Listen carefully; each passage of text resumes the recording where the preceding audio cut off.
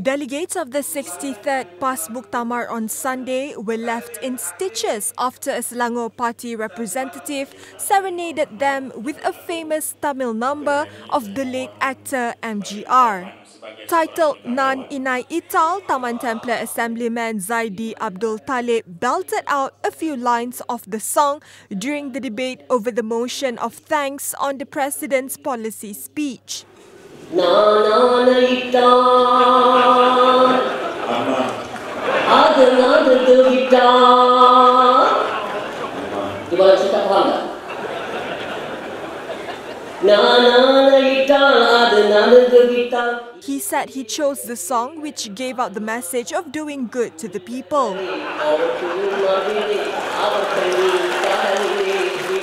Zaidi then continued his debate on a more serious note, saying that PAS is not a power-crazy party.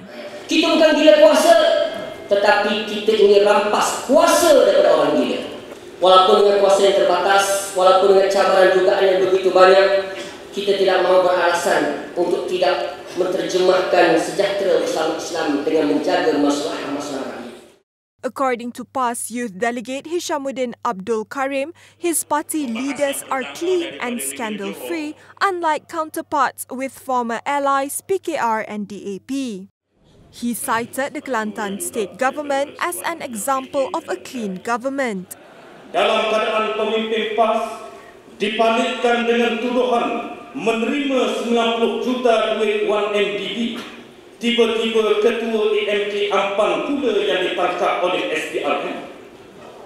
Dalam keadaan PAS dan pimpinannya dituduh sebagai pemakan dedap dan rasuah, ketua Menteri Pulau Pinang pula merangkap si usaha agung DAP terbalik dengan kes rumah banglo yang berharga murah.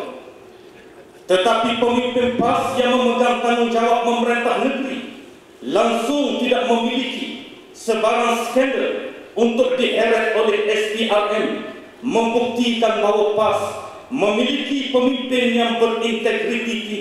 Kelantan PAS delegate Dato' Abdullah Yaakob stressed that while the party could not see eye to eye with DAP, it did not mean that PAS was feuding with the Chinese and other non-Muslims. Kita tidak bersetuju dengan DAP, tetapi dengan kaum Cina, kaum India, orang asli dan mana-mana kaum minoriti dalam negeri kita, dalam negara kita, kita tidak berkelahi.